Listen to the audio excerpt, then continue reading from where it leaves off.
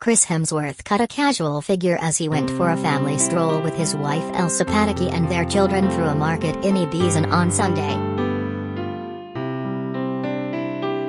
The actor, 38, has been in Europe for the last several weeks filming Extraction 2 and recently celebrated Christmas in Austria. The film star opted for a laid-back look for the outing as he sported a white t-shirt along with a pair of grey tracksuit bottoms. Putting safety first with a face mask, Chris also donned a black cap and a pair of sunglasses on the outing. Elsa opted for a dark green jumper along with a pair of black leather trousers and matching boots.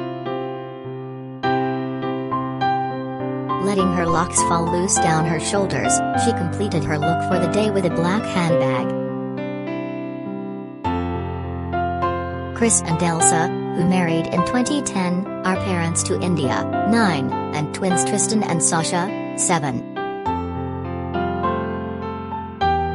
It comes after the couple recently suffered another setback in their plans to build a second Westfield-style mansion on a 35-hectare site in an exclusive part of Byron Bay. Daily Mail Australia revealed in August the Hemsworths wanted to build a new 7-bedroom home, each with its own ensuite bathroom, less than a kilometre from the $30 million mega mansion they call home. The new digs is expected cost the Hollywood power couple $4.4 million but at the moment remains on the planning shelf.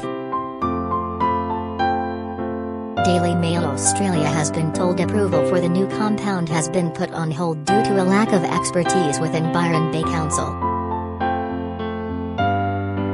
The council has lost a bunch of their staff in recent times and there is a huge backlog in processing development approvals, a source told Daily Mail Australia. Not much is happening with it at the moment. The development has been plagued with issues since it was launched earlier this year, with experts claiming the Hemsworths are dreaming if they hope to come in on their documented budget. The development approval said the estimated cost to build the two houses was $4.4 million. I reckon that wouldn't put Christmas dinner on the Hemsworths' table, a building industry expert told Daily Mail Australia in August. The figure will be way more.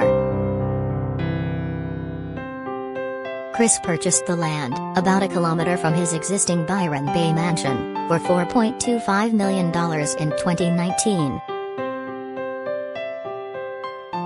Any blowout is unlikely to dent the coffers of the Thor star and his wife, who have a combined net worth of about $200 million.